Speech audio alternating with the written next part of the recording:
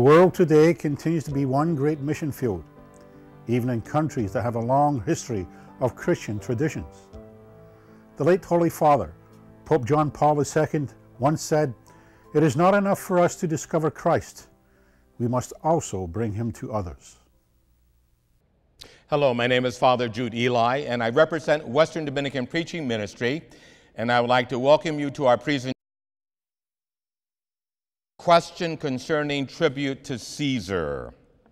I think in order to understand excerpts of the teaching of Jesus as found within the New Testament, you have to keep in mind that it was a very common reality when the New Testament scriptures were in fact written by the various authors during the apostolic period, that it was a common reality where you would have this or that person being remembered orally by his or her disciples. And so what we have here, when we look at the New Testament, always keep in mind that you're having one event talked about in many different ways. So, for example, when you have the question, shall we offer tribute or tax to Caesar, you can have one event, but with multiple oral traditions coming or stemming from that event. When you have that, that is called a parallel narrative. One event talked about in many different ways. So when you start to read the biblical understanding or the biblical articulation of what Jesus did and what he said, understand that in the Hebrew mind, in the Semitic mind, you can have a divergence, you can have a variation, you can have a multiplicity of how one event can in fact be expressed orally, and then later on in the course of time, that tradition or traditions, because you might have variation within one event, you can have multiple attestations of the same event written down in documentary form.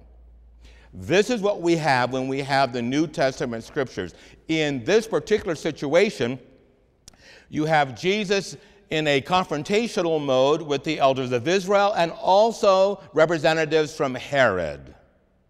You must understand that Israel was under Roman occupation. The Roman Imperium had its strength and its power manifested throughout the known world. So even in Palestine, even in Eretz Israel, the land of Israel, whether it be the Judea kingdom in the south or the Galilean kingdom in the north, the influence, the power of Rome was felt by the Jewish people. Jewish people did not like Roman interference in their life. Don't forget, due to the laws of kosher, things that you can taste, touch, and handle, and things that you could not taste and touch and handle. Again, the kosher rules, Leviticus 17, there were certain things in and of themselves, if touched, received, consumed, whatever, could render you ritualistically defiled. That was in reference to foods, animals, as well as places, things, and people. So what we have here is this Gentile influence in the land of promise, in the land of Israel. Israel is occupied. You pay tribute to Caesar. Caesar was not only a royal monarch, but in the eyes of the Israelite, Caesar was a detestable pagan person.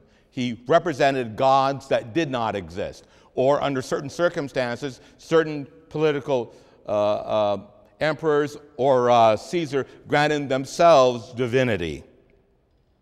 This was horrific. This was something detestable for the Jew. And to have this pagan influence in the land of Israel for many, especially what we call the third party or the third philosophy, namely the zealots of Israel, any type of Gentile influence in the land of Israel was simply not acceptable. In this particular narrative found in Matthew, Mark, and Luke, what do we have? We have people from Herod, namely King Herod. We have people representing Caesar, as seen through the line of Herod. Herod and his family were raised in Rome. Some of them were not well respected because of their collaboration with this Gentile pagan force in the country and the nation of Israel. Be that what it may, Israel was a vassal. That means they owed tribute, they owed taxation to a Gentile system that the Jews believed was arch-defiling because of kosher law. We now have a situation where Jesus is preaching against various forms of extortion, economic realities, social realities. And in this particular situation, we have Jesus being asked questions from the eldership of Israel. So, for example, in Mark chapter 12, verses 13 to 17, verse 13, and they sent to him some of the Pharisees and some of the Herodians, people from the court of Herod, to entrap him in his talk. Now, this is a very important line here. Who are these people? The Pharisees. Who were the Pharisees? They were the exponents of the oral and written Torah. They were the elders and the teachers of Israel. They had a right to sit on the seat of Moses ex cathedra and to interpret readily, with authority, the mind and disposition of Moses and the Torah, namely the Torah, the first 5 books of the Hebrew Scriptures that God revealed to the children of Israel through Moses on Sinai. And they sat on the seat of Moses ex cathedra, and they had the legitimacy to interpret how you make applicable God's word, Torah, to everyday human life. The Pharisees believed that God is one, and he has revealed himself to Israel through the Torah and through the later development of what the Torah meant, what we call oral Torah. And the oral Torah was a system of later interpretations making the written Torah livable and therefore applicable. The Mishnah, the Halakha, and the Haggadah are aspects of the oral Torah. The oral Torah breathed life into the written book. The Pharisees were the teachers of both Torah, both the written Torah and the oral Torah.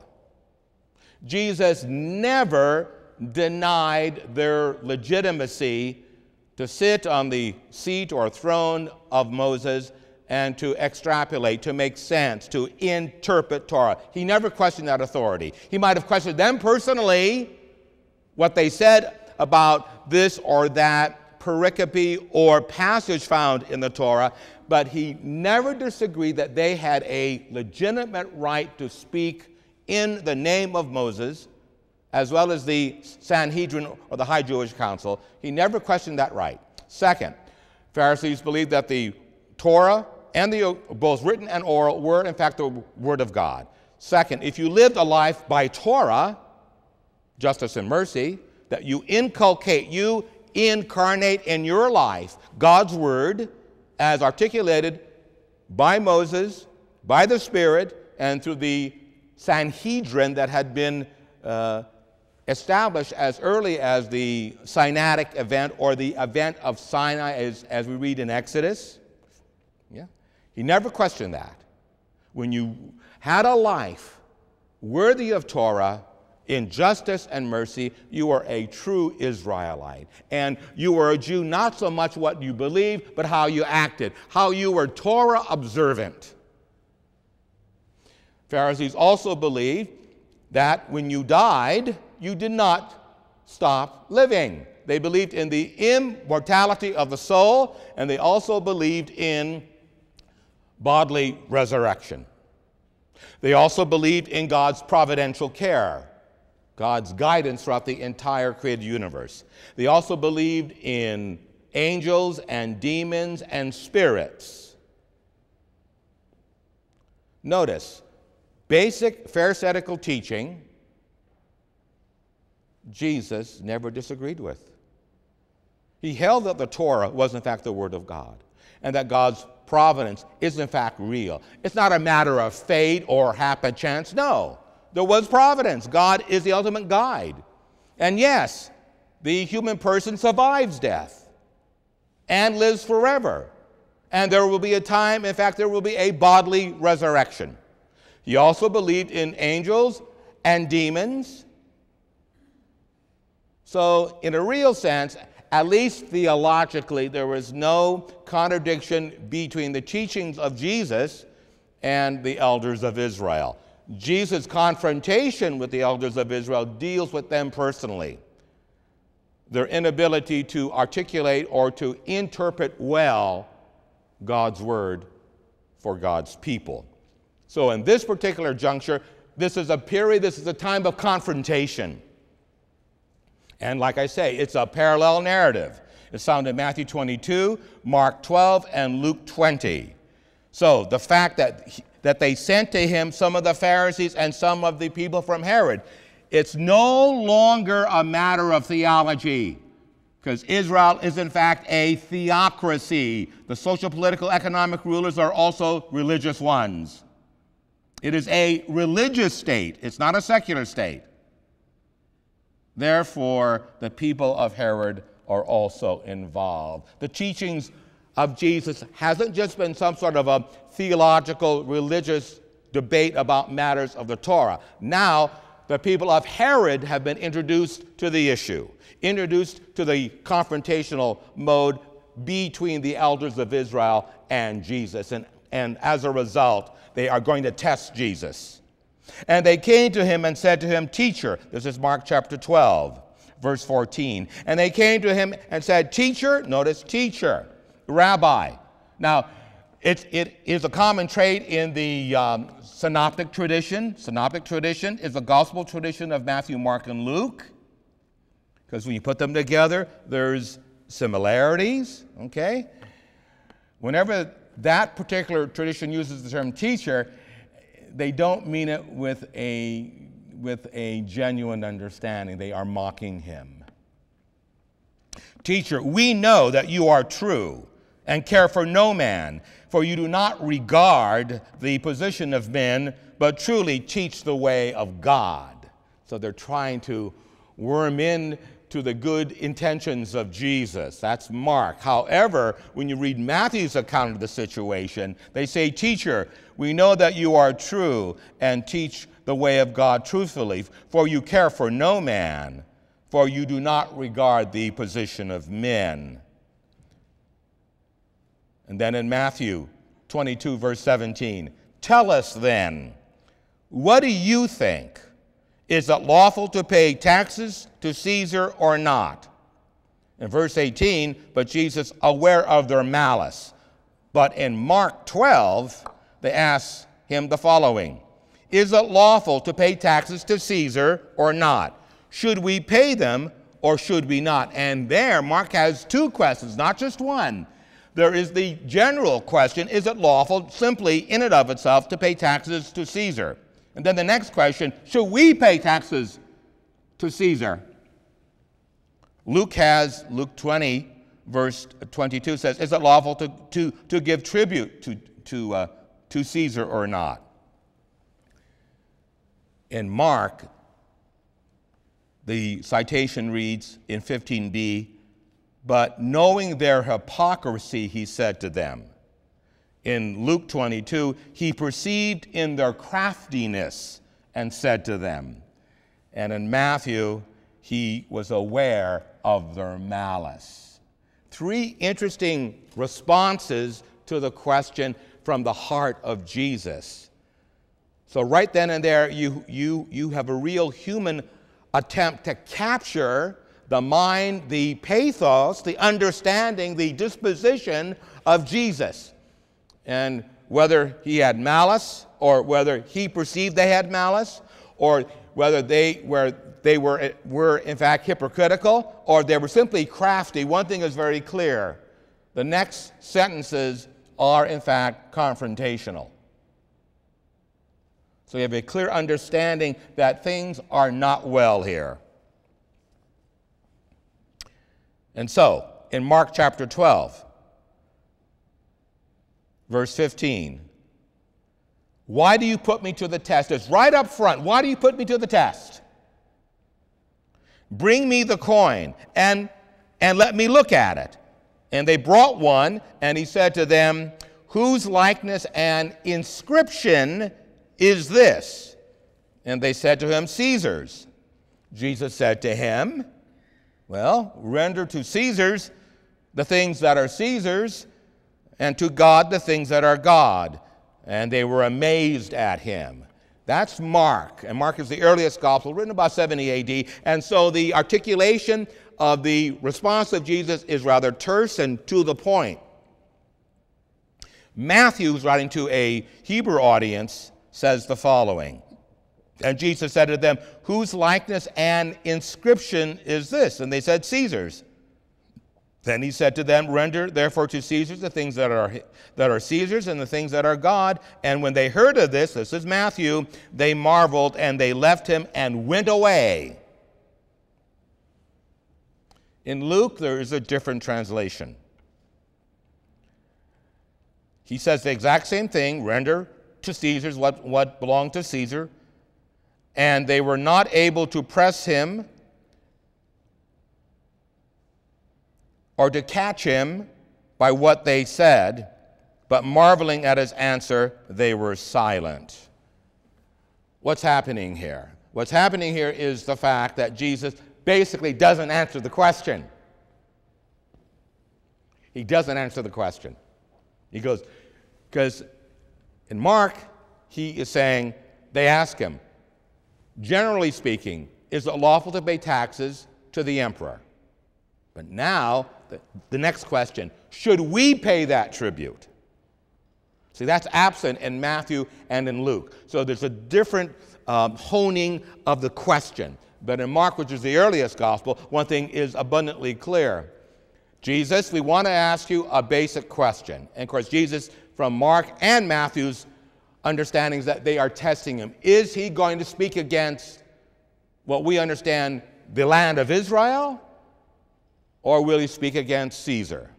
We want to know. Again, if you say yes to the question, is it lawful to pay taxes or tribute to Caesar? Now that is one simple question. Well, is it lawful, generically speaking, to pay tax to legitimate authority? That's one question. But now, since we're under Roman occupation and we hate the Romans, Jesus, we want to be even more specific. Should we, you and I, pay the tax to these pagan, defiling influence in our own land? That's the real issue. Now, if you say yes, then you are collaborating with the Roman Imperium. What type of rabbi are you? And if he says no, are you inciting insurrection by not paying the tax? Should we revolt against Caesar? Don't forget now, in the Markan synoptic tradition is both the Pharisees as well as the people from Herod. So you have representatives of temple and state, temple and monarchy, Jewish monarchy. So it's a no-win situation. They are trying to trip him up. That's why in Matthew, he knows their malice. In Mark, he knows their hypocrisy. And in Luke, he knows how crafty, like a snake, like a serpent, you really are. So what does he do? He doesn't answer the question. He does not say pay the tax or don't pay the tax. What does he say? Well, there are things that belong to Caesar. Well, if there are things that genuinely, authoritatively belong to Caesar, then give Caesar his due. Notice there's no taxation. There's no taxation. And then give to God what belongs to God. He simply nullifies the question. However, what's exciting is that he says, do you have a coin? Yes, we do. And they pull out the coin. You see, in the temple area, in order to offer sacrifice, you had to take Gentile money and exchange it with the money changers to get liturgical or Jewish money that was non-defiled. Gentile money, by its very nature, is arch-defiling.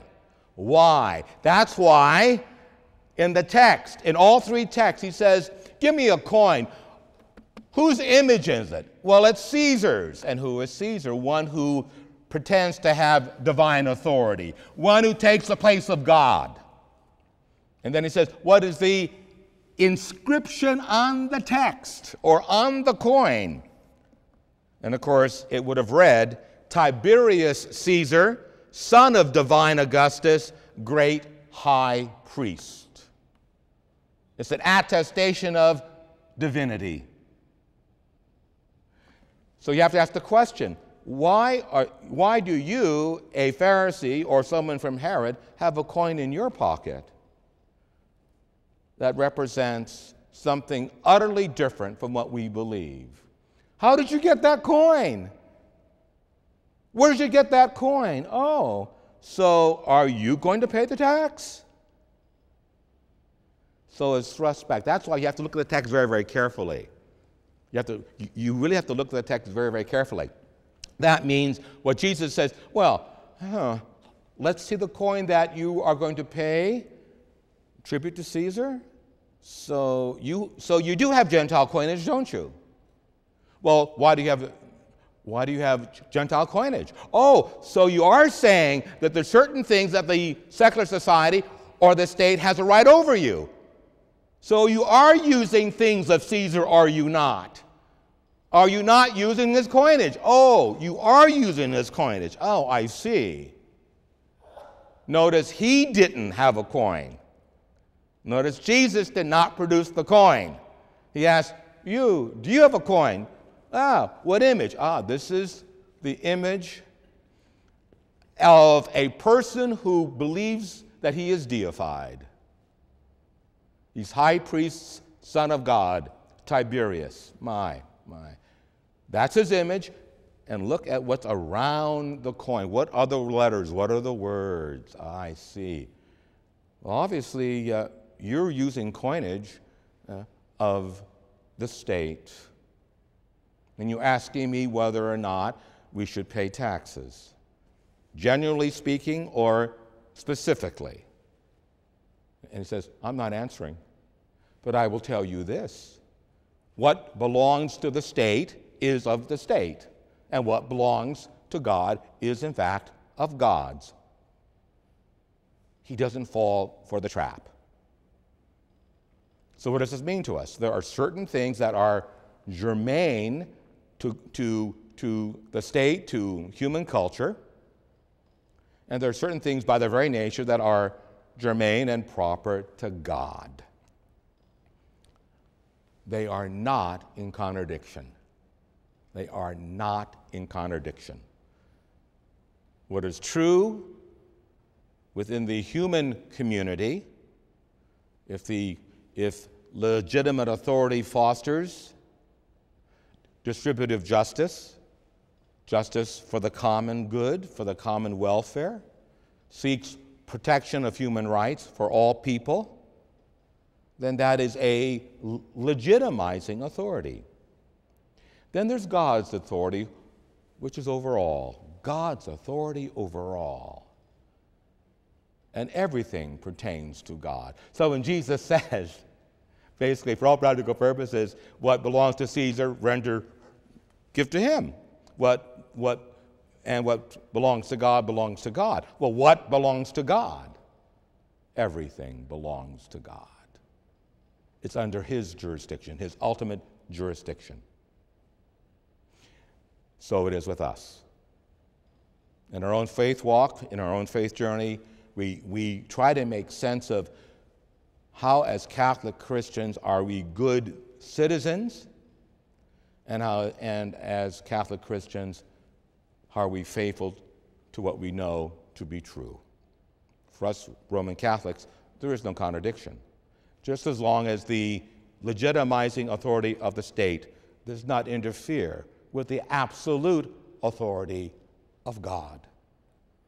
It's God who we worship, not the state. It's God who we put our faith in, not the state. And yet ultimately, the state is under God's divine providence as we all are. Where do we have our allegiance? It's with God. May we keep that at the center of our hearts as we believe that as a Catholic Christian, we render to God what is God's. We render to the state what is the state's. But all belongs to God. May the word of God, rich as it is, dwell within our hearts this day. I've always heard people talking about Jesus being alive, but I never really experienced the risen Jesus until I invited him into my heart and into my life. Only then did I experience Jesus alive. If you have that same experience, you haven't experienced the risen Jesus and Jesus truly being alive in your heart and in your life, now is a great opportunity for you to amend that. Why don't you pray with me? Short little prayer, and invite Jesus into your heart and into your life, and ask the Lord to reveal himself to you in a real way, so that you too will have no doubt that Christ is alive and well and living in here. Okay? Let's invite him. Dear Lord Jesus, I open up my heart and my life to you. I invite you, Lord, to come into my heart and into my life and to dwell in my heart forever. Lord, I ask you to fill me with your grace and with your Holy Spirit. Help me, Lord Jesus, to amend my life. Help me, Lord, by your grace to follow you.